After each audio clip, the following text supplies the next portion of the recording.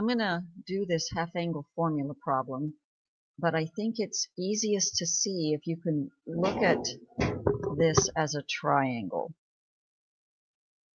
If we put a line, let's make it blue, if it's between 0 degrees, so we know that the x-axis is 0 degrees, and we know that the positive y-axis is 90 degrees, it means that our angle is somewhere in between here. So, if the cosine is 4 over 5, that means that it is taller in the x direction than the y. So let's say this is our angle, which makes this x. The angle is always the angle made by the x-axis and the terminal side of your angle.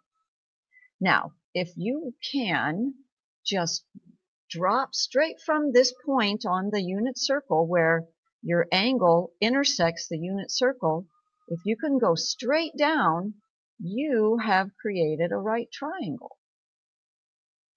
And if you remember, I don't know if you learned that SOHCAHTOA,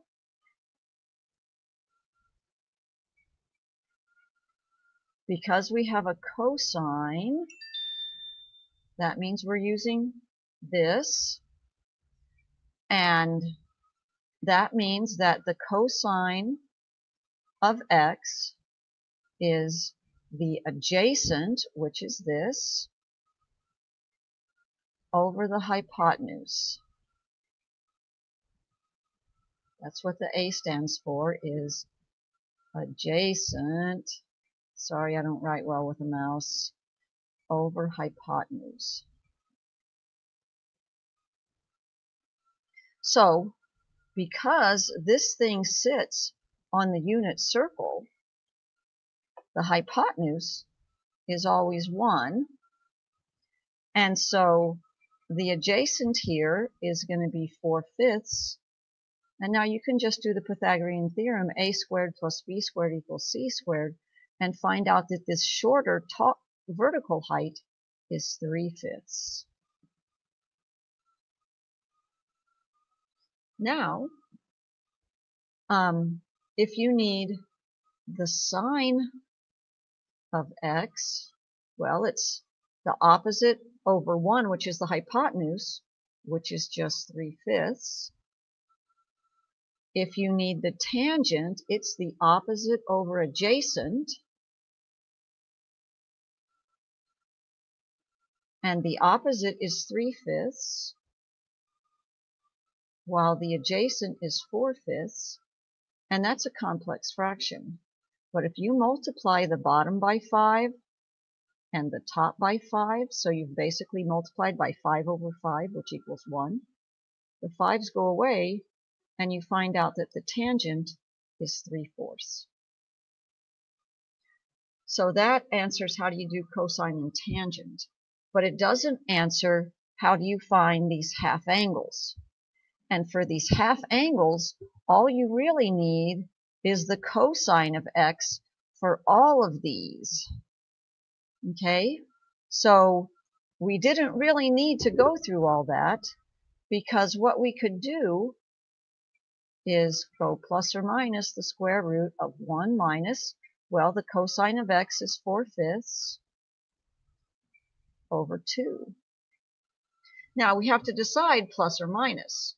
If you're here in the first quadrant, the sine, that's the vertical, that's the y. If you make this x and y is positive and y is sine. X is cosine. So we're going to use the positive here.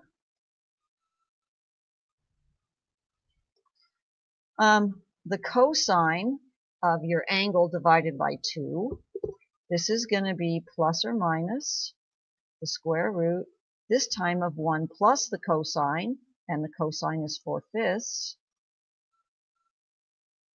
all over 2.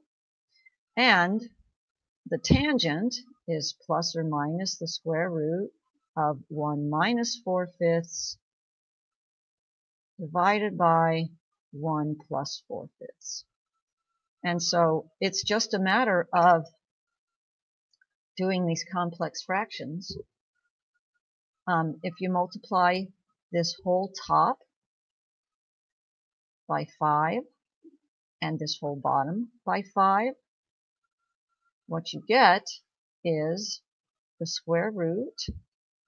This is 5 minus 4 is 1 over 10. Here, if you multiply this whole top, oh, we didn't decide plus or minus. Cosine is x, it's positive here, so we don't need the minus. And so if you multiply top and bottom by 5, you're multiplying by 5 over 5 or 1. This becomes 5 plus 4 is 9 over 10.